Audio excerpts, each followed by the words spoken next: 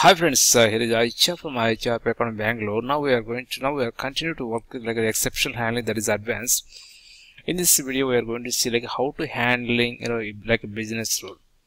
If you really like this video, please subscribe it and you please refer to your friends, and we'll see like so how can we handle like any dirty data? Means the cases that cannot be completed because they contain like incomplete or invalid information. The first one is create like a new worker queue, with like a patient ID.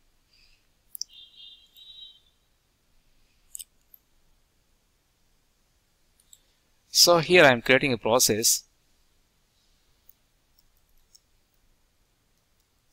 handling business rules. So process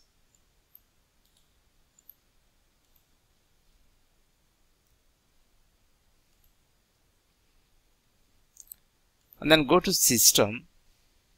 So you guys knows about like where we can create like a queue and then where it's available. Go to work queue, like as a workflow and work queues, like a patient. So ID, click on apply. If you observe here, the Q1 is replaced by patient ID, and then go to studio, control room. So here you can find out like right now the patient ID queue is empty. And the second step is, now we are going to create a collection containing the fields like a patient ID, the data type is text, and the date of birth is, and the data type is like a date. So go to studio,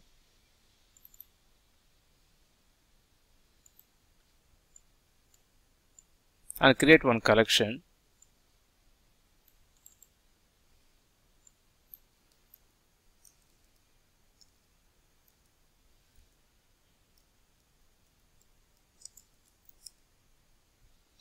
It's like a patient table, and click on add fields, like similar to like columns in an Excel spreadsheet or in a database table. And the first one is like a patient ID, and data type is text and date of birth.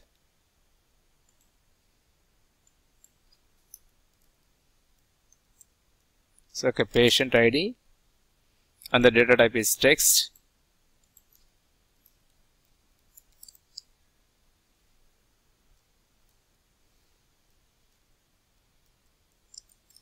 So patient information and date of birth.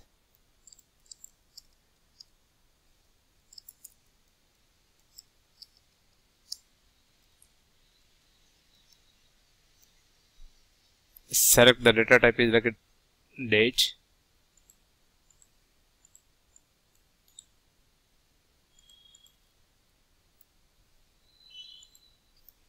Patient date of birth information,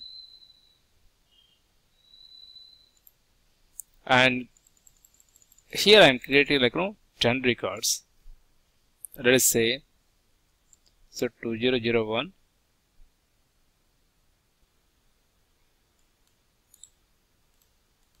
This copy and paste.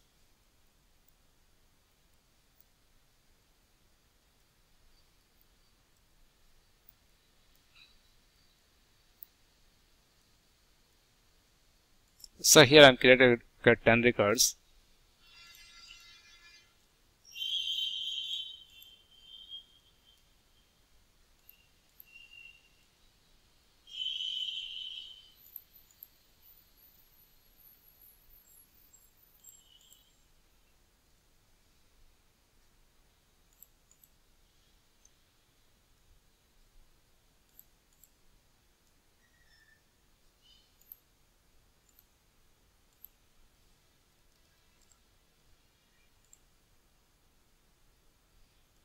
And if you observe here, so use like 8 digits for most patient IDs, but also use like a 6 and 7 digit numbers for some rows too. Okay, if you observe here, some patient IDs are like 8 digits, like 8 digit numbers. And then so for text we can use like both numbers and text.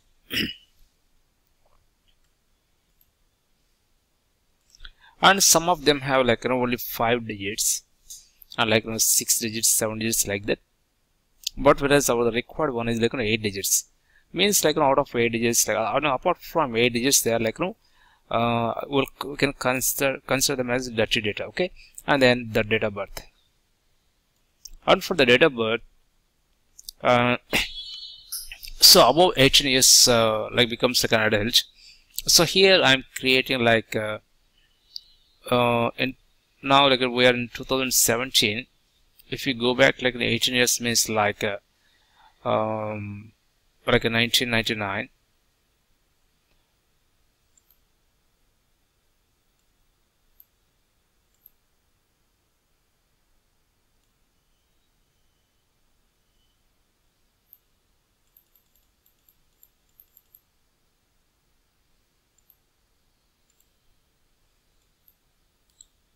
The copy and paste it here.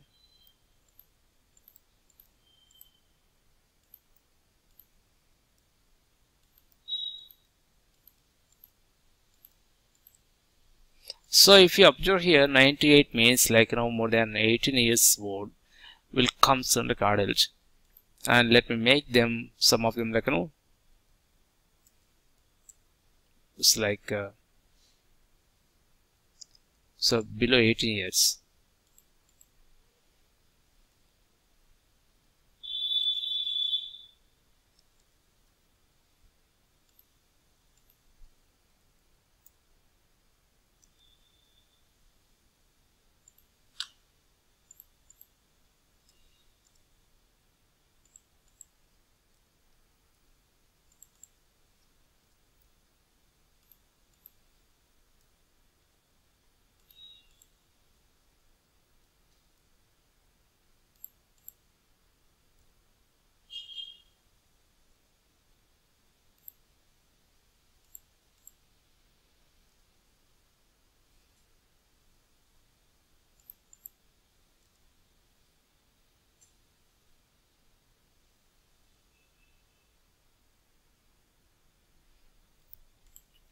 So here we are considering like only adults data, but whereas this data is mixing with like both adults and like youngs, like before 18 years olds, like they won't consider as an adult.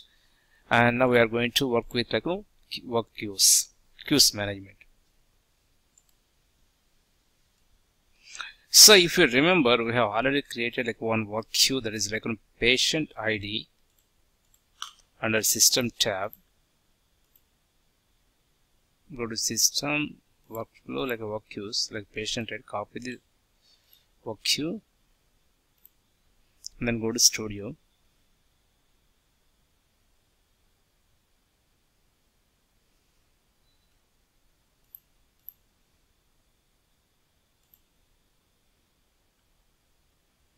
Then now I'm going to add them to queue.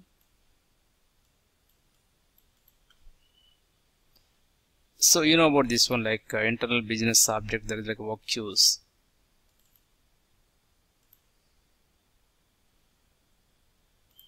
Then you add to queue. So queue name is here. So keep it in double quotes.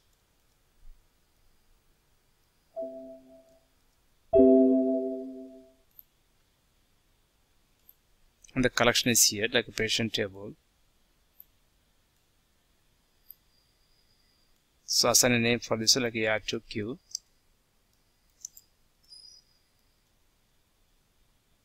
Go to outputs. Then click on like a stored in.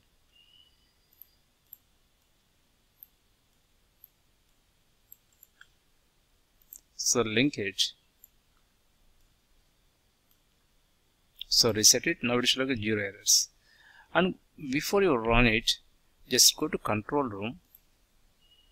So right now the queue is an empty. Okay. Now I'm going to run this process. Okay, right. Use this option like run to this stage and then go to control room. So if you observe here, even so far the queue is an empty, means once it is crossed this code or stage, then will be added into the queue. Okay, run to this stage. Okay, go to control room. Then here we can see like they add into like a queue, right? And so far we add them into queue. Okay, let me run it like once again. So reset it, then reset it and then run it. Then reset it and then run it. So reset it and then run it. Okay, go to control room, then refresh it. So here you can see, because we run it like several times,